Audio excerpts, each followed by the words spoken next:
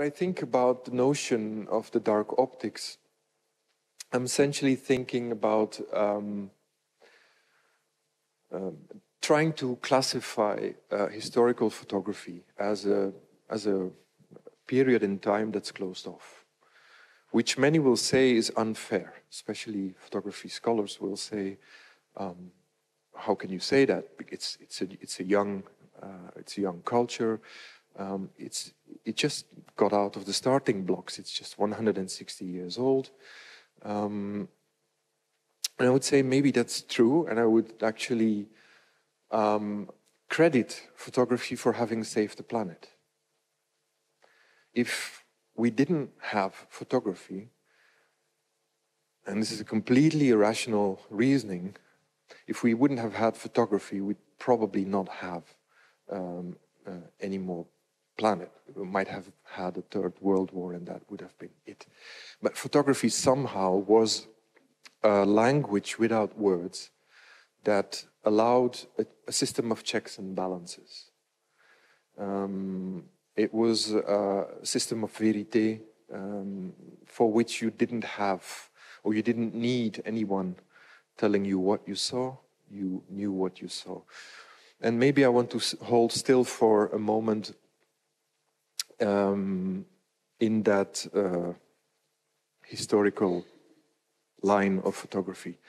So analog images were thought to provide mutual authentication between what's in front of the lens and what's behind the camera. The first sentence is quite simple.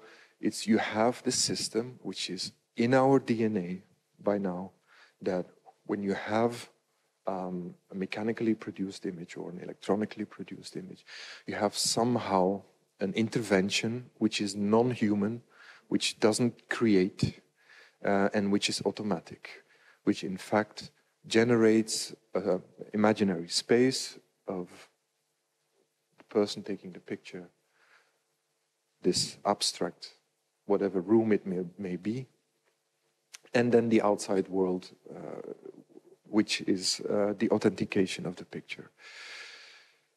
It subcontracted a recently lost truth system to a device and the technology that developed out of it.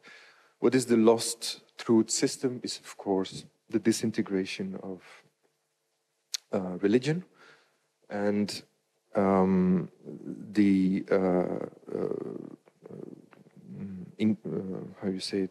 march on of industrial revolution, but also scientific revolution, and how it questions the old system.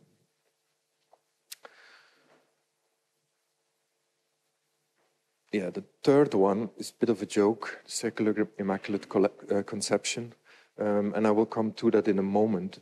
But I realized at one point that back in the days of analog photography, and digital photography is still a sort of later nephew from analog photography, you had, incredibly important in fact, that you had vacant surface and that you didn't have directionality. You could essentially walk with the camera body, like in the Wim Wenders movie from the mid-90s, The Lisbon Story, and just put it on your back and film or photograph the entire world without actually ever seeing it. And so you have, one could say you have a truly liberal origin in analog photography. Of course, we have the lens, and we have to think about how this lens, what's the role of the lens? And I'm constantly going back thinking, you know, this is the clue to thinking about photography in the future is, of course, the disappearance of the lens. Already, this device has the smallest part of the device is the lens. You can hardly call it a lens. Sure, it still captures something that looks like light, but it's nothing without 15% of algorithmic work going into it and making it, translating it to something that looks like an image, like a photograph. And so the lens is probably the first thing to go. And I realized that there were changes on the horizon. because some 5-6 years ago, I started working with lensless images, and I rebooted my own team. In my studio, we work with about 10 people. Some are photographers, there's a cinematographer, there's from many different backgrounds, there's an engineer, and I'm basically the only one who doesn't really have a proper background.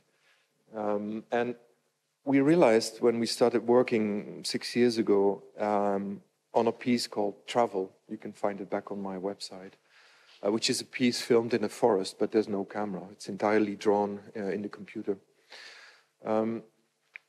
I realized that there were a few consequences of the loss of the lens. And these consequences are not to be ignored.